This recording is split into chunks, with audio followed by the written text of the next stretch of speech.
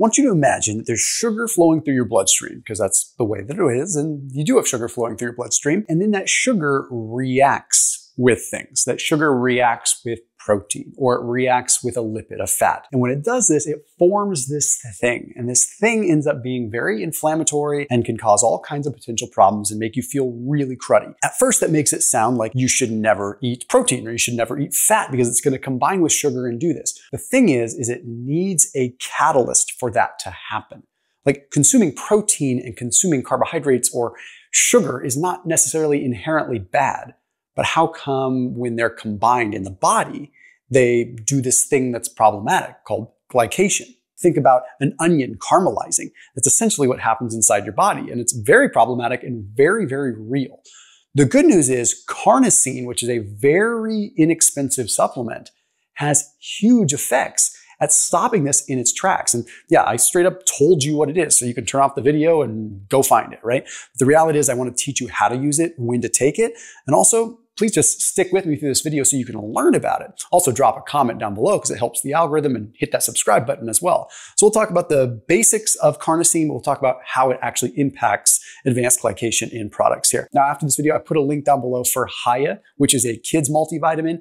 If you have kids, then you know that it's hard to get them a good quality multivitamin. This one is chewable and it is sweetened with monk fruit, and that is a 50% off discount link down below. I say this because I have a lot of people that watch my videos that are parents. I have 2 kids, 7 and 5 years old, and they enjoy taking a fun tasting chewable multivitamin. And I know that it's good stuff. It's not just cruddy synthetic stuff with sugar. I feel like I'm doing something good and they enjoy it.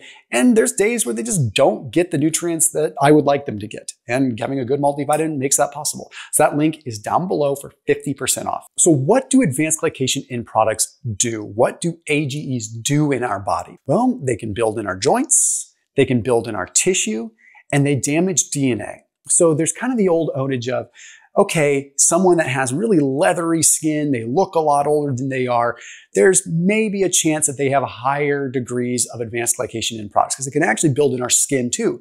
It just causes us to oxidize faster, for DNA to be damaged, and it's just overall not good. It can actually trigger a cascade of inflammatory cytokines and oxidative stress that makes it literally hard for us to even manufacture energy properly. So that leads to insulin resistance and all kinds of other things. So how does Carnosine help, and where should you use it and when should you use it? Well, let's first look at a study that was published in Applied and Environmental Microbiology. And this found that Carnosine has the ability to neutralize what is called methyl glyoxal. Okay, so remember in the beginning of this video, I said sugar and protein combined aren't always problematic. Like you could have a chicken breast and a banana, but would it glycate? Would you have a problem because you're combining sugar and protein? Not necessarily. You need sort of a catalyst. These catalysts are called carbonyl reactive species, and methyl glyoxal is sort of the main one. And this actually starts the process of glycation. So when you have, again, high blood sugar and maybe some protein or lipids or nucleic acid or something like that, what's going to happen is it's going to start, but it needs this methyl glyoxal. Carnosine completely stops some of these reactive species like methyl glyoxal. So it stops them in their tracks, and it stops the reactive system at the very get-go. When you can neutralize this before it starts, your body can clear some of these other metabolites and other pieces much easier, because once it is an AGE, it's really hard to clear, right? Like you can't uncaramelize an onion. I always go back to that because it's a pretty good illustration, right? Like you have sugar, and when you cook it at a high heat, it glycates and it turns into this caramelized onion. So I'm not saying that you have like caramelized cells, but in a way, they kind of are. Like they become useless, they become garbage, just leaking inflammation and oxidative stress. How does this impact insulin resistance? Well, inflammation is a major cause of insulin resistance. As a matter of fact, it's probably the cause. The high blood sugar and the insulin issues kind of come as a secondary effect since it's an inflammatory condition. Now, where we first saw that the advanced glycation in products could be somewhat mitigated by Carnosine was actually with some of the brain research, because AGEs build in the brain. And one of the reasons why we start to lose cognitive function as we get older, as these things build and damage DNA. So there was a study that was published in Neurotherapeutics that was pretty fascinating that found that there was increased cognitive function with carnosine, like at a high level. So, okay, what's going on? That's kind of how they investigated this. Let's get into dosing and things like that for a minute, because I think this is what you're after. And carnosine is safe. Okay, the thing is like you can get it from meat, and it's going to have an impact, but it doesn't seem to increase tissue levels within our body a ton. Okay, this means that we need to get a little bit more of it. Now, carnosine is already known in the fitness community because there's this thing called beta-alanine, and beta-alanine is actually half of carnosine. The beta-alanine is typically used like for pre-workouts and to delay some of the fatigue. But the reason that people take beta-alanine is because in the body we have histidine, and beta-alanine combines with histidine to create carnosine. So the short answer is you can even take beta-alanine and have some of this effect, but now we're seeing more evidence that straight up carnosine might be a great way to go. Like go with utilizing 3, 4, even up to 6 grams per day of carnosine to get those tissue levels high. What about timing? When would you want to take it? Well, most people take beta-alanine or something before a workout because it has a short-term effect on buffering the hydrogen, allowing you to push it a little bit harder before fatiguing. And you can definitely do that with pure carnosine too, but there's gonna be a little bit more of a breakdown.